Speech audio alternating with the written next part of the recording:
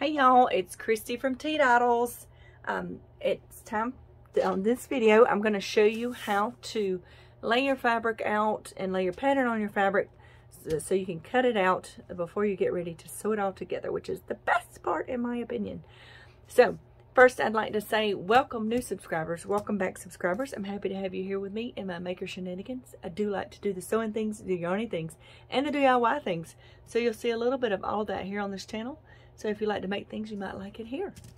All right, so I have this lovely, lovely floral fabric. Y'all, I'm hoping to get this shirt sewn together because I am going to a luau party and I would like to wear it to the luau party.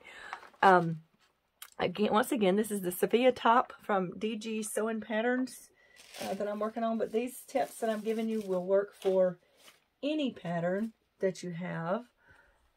Well, it will work for basic patterns, let's put it that way.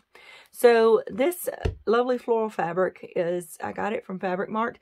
I'm going to put a link down below. You can go check them out. They have the best prices on apparel fabrics. They have different sales every day, every week.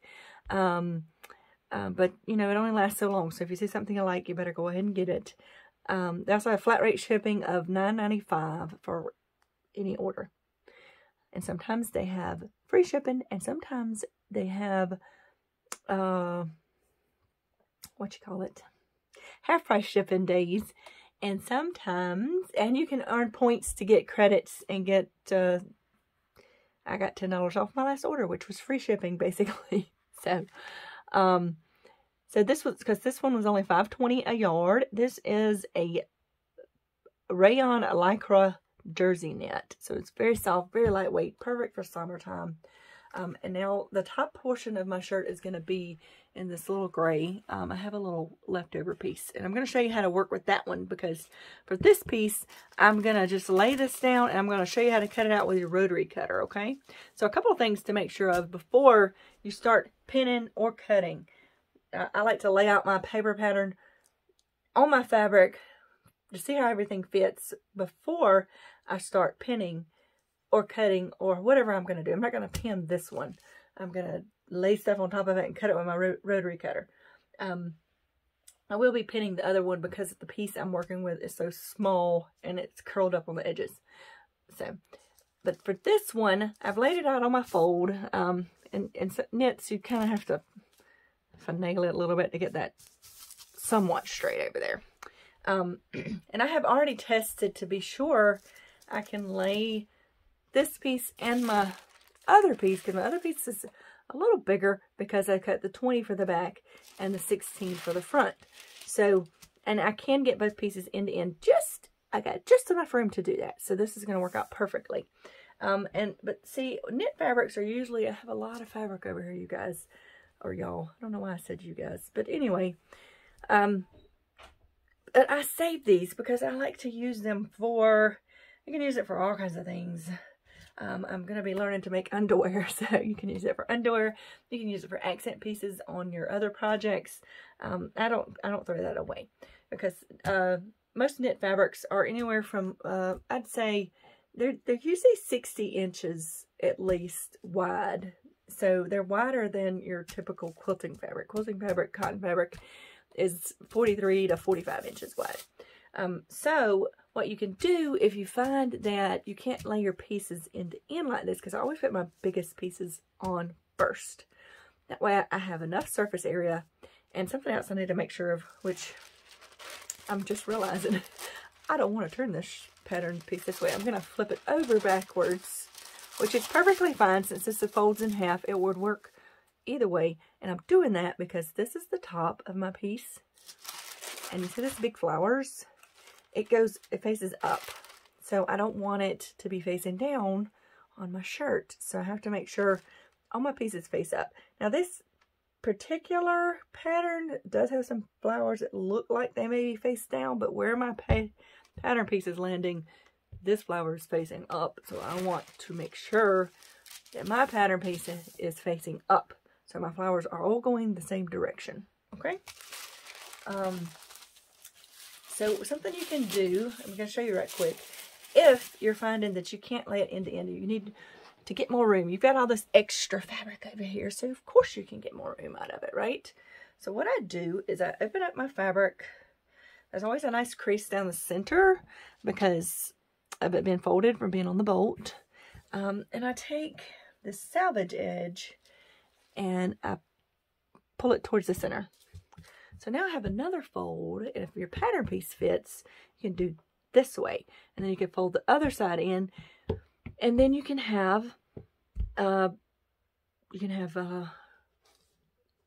can get more out of your fabric.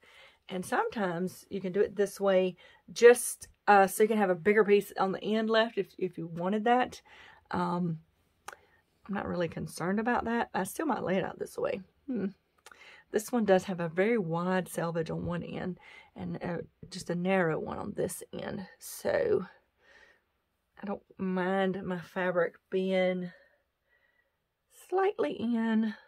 I already know, because I tested this earlier, that laying it out this way for me, it's not going to really save me much fabric because I have to move the pattern pieces apart like this to keep them from crossing over in the middle because of the taper on the side of this piece here. So I know that that's not going to work for me. I know that the best way for me is to go down that center seam, but that is an alternate way to fold your fabric to get better pattern placement. You can also fold it from end to end and put your crease down the middle of the fabric. Sometimes that gives you more room too. So I play around with that if you're thinking that your fabric won't fit your pattern that you're trying to make, because sometimes it actually will, and you just need to fold it a different way.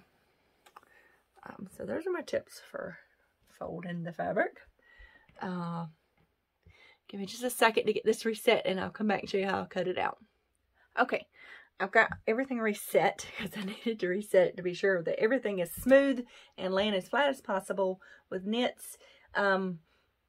It's really important to put this on a really flat surface, just so that you can make sure things aren't hanging wonky or it's stretched weird in a place. It's really important to do that for any fabric you're cutting out for clothing, or anything really. But knits are just a little, if you've never worked with knits, they're gonna move and shift on you and stretch out on you more than other fabrics do. So something else to check, because I've got this as close to the end as I can get. I just double check because I do have, I don't know if y'all can see this. Is this in frame? I hope it is. The ends don't always get cut even, especially when they're dealing with knits, because it pulls and stuff when you cut it. So I'm just making sure that I have enough on the end that I'm actually on the end of both sides of my fabric. And that's important to check, because I have forgotten to do that before and have one side of my shirt be way lower than the other side because I didn't have fabric there. So that's never fun to do. So on this folded edge, I've got it as even as I can, because I'm fairly certain that when I cut out this pattern piece, my edge was probably not straight. So something you can do is kind of just pull it a little bit. You don't want to pull it too much to try to straighten that out some. Like I said, I wouldn't worry about it too much. What you don't want to do is stretch it out and then set some on it, because then it's going to just pop right back out. You want to make sure it's even before you start cutting, and not pull on it while you're cutting, because it's just going to pop right back in, and you're not going to, you're going to have something that's not right. Okay. So I've got this laid out, and since I'm going to cut it out with my rotary cutter, I just need something to hold this pattern down. I will use literally anything laying around that will hold the pattern just to keep it from shifting. I'll use other scissors. I will use rolls of tape. Anything that's got some heft to it, I put it down. They do make pattern weights that you can use. I've never had a need for that. I just grab whatever I've got laying around that I can sit on here that won't mess up my fabric, just to hold my pattern piece in place. And this is so much easier than pinning everything. Although I'm going to show you in a minute, for the top part of the pattern I'm going to have to pin. So I will show you how to do that as well. But this is easier to me, and I like to use a 45-inch rotary blade for this. I have a 60-inch one that I use when cutting big pieces of quilting fabric, because that one's just easier. But I like the smaller one for fabric or apparel patterns, because I can get around any small curves or anything a lot easier with this, which is in the top, but not really, the bottom doesn't really have that. So all I do, and you can put a straight edge if you want to, but I just kind of go slow, and I cut right along just like this. See? Easy peasy. And sometimes I don't like to put a lot of pressure on it when I'm doing knits, so it doesn't, sometimes I get little strings like that, and plus I may need to sharpen my blade or get a new blade, but I don't put as much pressure on it as when I'm cutting cotton, because I don't want it stretching. And I just hold down the edges like that, just like that. I find this so much easier. Now, some of you may or may not watch Carrie Penny, the Happy Crafty Homemaker. She sent me a video a while back where a lady took a piece of metal sheeting and put it underneath her cutting mat, and she got these little magnets with handles, and she held it down like that. So I'll be looking into that as soon as I get some of those magnets. I'll show you how that works, because that looked like an awesome idea. So that's something I'll be looking into next. That was an awesome video. If I can find a link to it, I'll put it down below.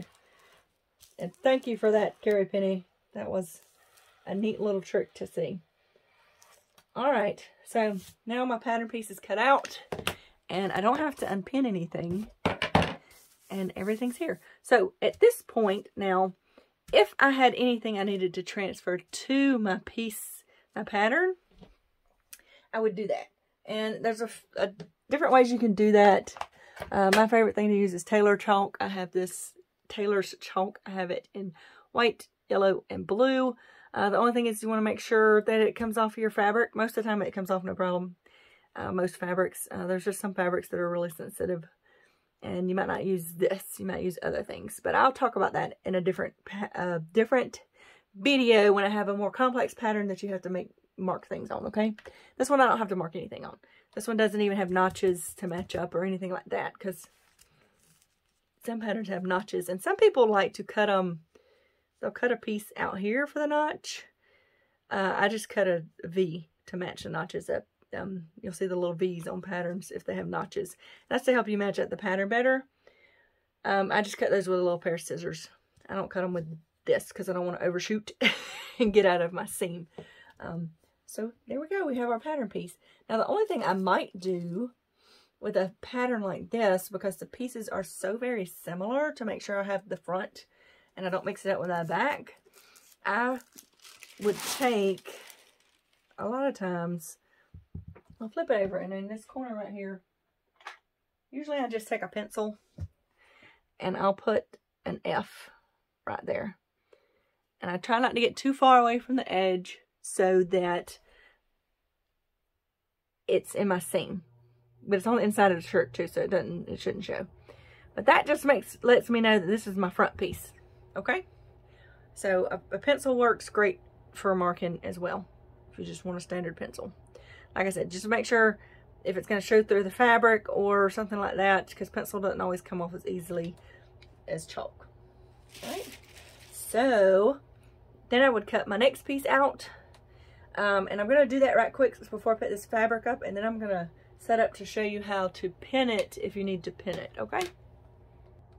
Okay, I'm back, and I'm going to cut my two top pieces out of this very narrow strip, which at first it may not look like it's wide enough for my pieces, but that's because since it's such a short piece and it's been cut, it's one that rolls a lot. And you will find this on selvage edges, even on some fabrics. This one rolls both ways because it has stretch both ways.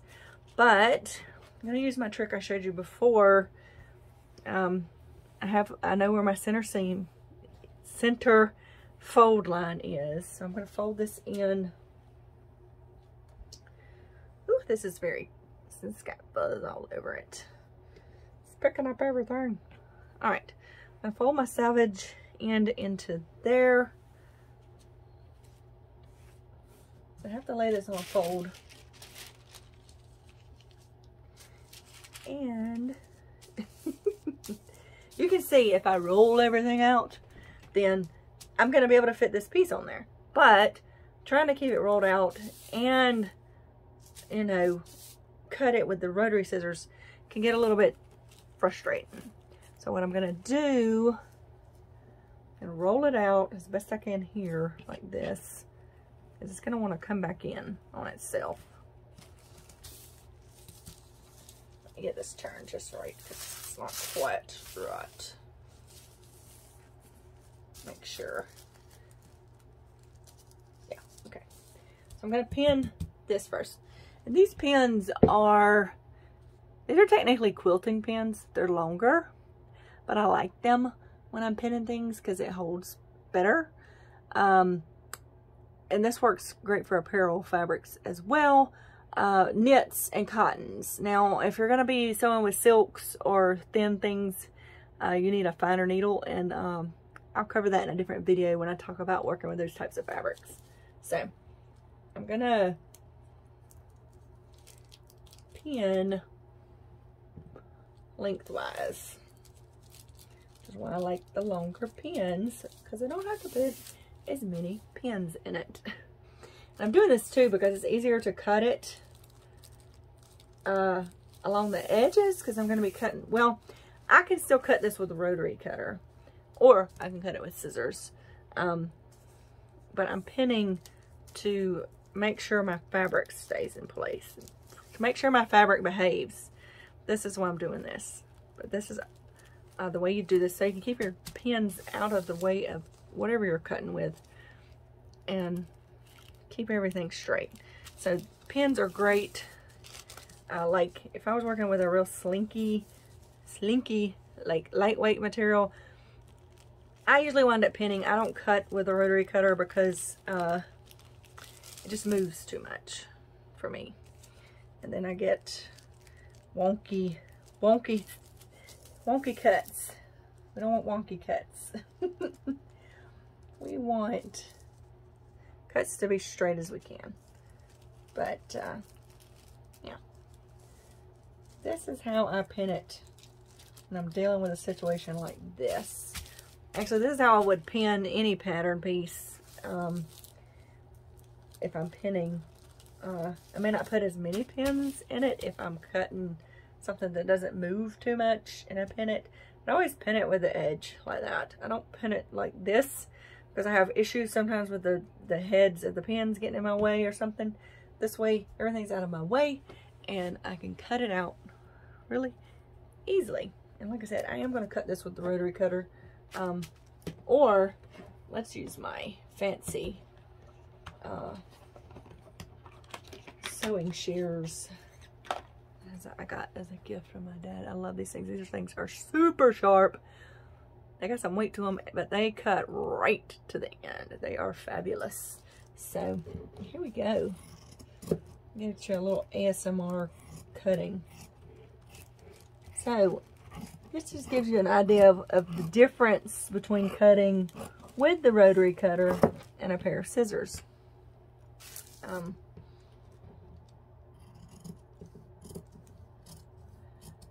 It takes a little bit more time, even around the curves with the scissors, but some situations call for it. So